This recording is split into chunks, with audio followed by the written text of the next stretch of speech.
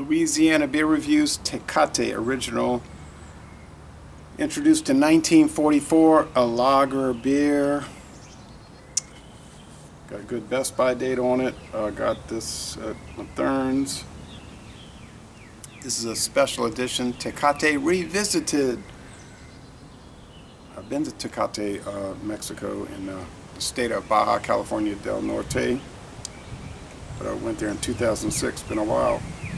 142 calories, 4.5% alcohol, so it's mild, mellow beer, imported by Cervezas Mexicanas.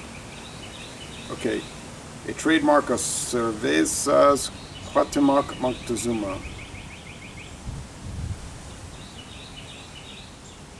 But it links you to Heineken, Mexico. Heineken bought 100% of this brewing company a few years ago.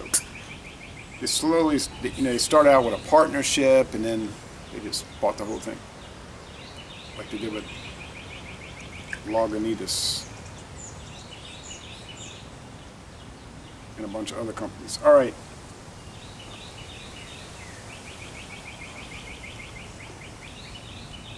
But they actually bought Tecate. They bought a company that had bought a company, because Tecate was an independent company when it started in 1944 in a small city in Mexico, and then they got bought out by Cuauhtémoc Moctezuma in 1954. So it had been bought out 10 years after it got started. Okay, so I use a Heineken glass since that's who owns it. I don't have a Tecate glass. It's overcast and very extremely, incredibly humid here on this warm, nearly hot May afternoon. Clear, bubbly like Heineken. Whitehead like Heineken, but this is 4.5. Heineken is 5.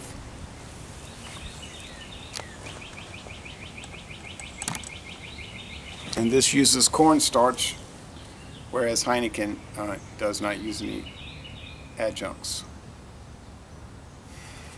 Water, barley malt, cornstarch, hops, and yeast in this product.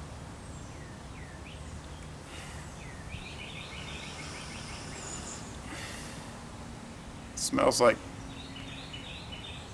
pale malt. I see a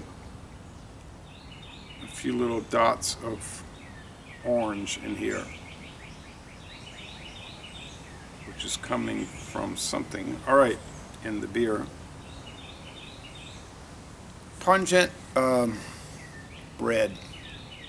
That's the aroma. Let's go with the taste.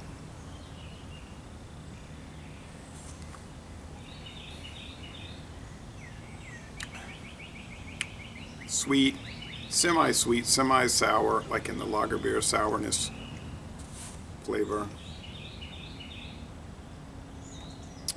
Medium-bodied, crisp, easygoing. There's a little honey note.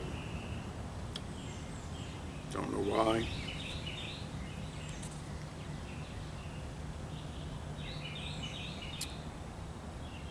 Low bitterness, probably around 10 IBUs.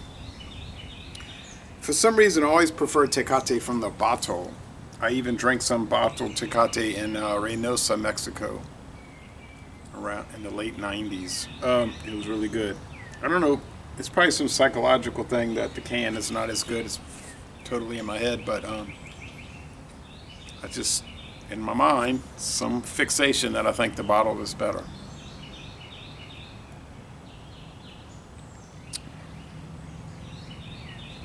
Does it taste like the Carta Blanca, the Sol, the Dos Equis, the Bohemia, the Superior, all the other ones that are under that Heineken umbrella now? It doesn't really taste, it tastes similar to them because it's an adjunct Mexican lager, but it's got its own individual flavor in a sort of like a mild toasted bread. I don't know, it's hard to describe. But it's very easygoing. I like that little honey note. So laissez les bon temps relais. I'm going to score this 92 out of 100, A-. You could argue it up to just regular old A, but A minus, 92 out of 100, 9.2 out of 10. An excellent beer, and I'm going to end this review by saying, y'all go to Tecate, Mexico and tour the Tecate Brewery.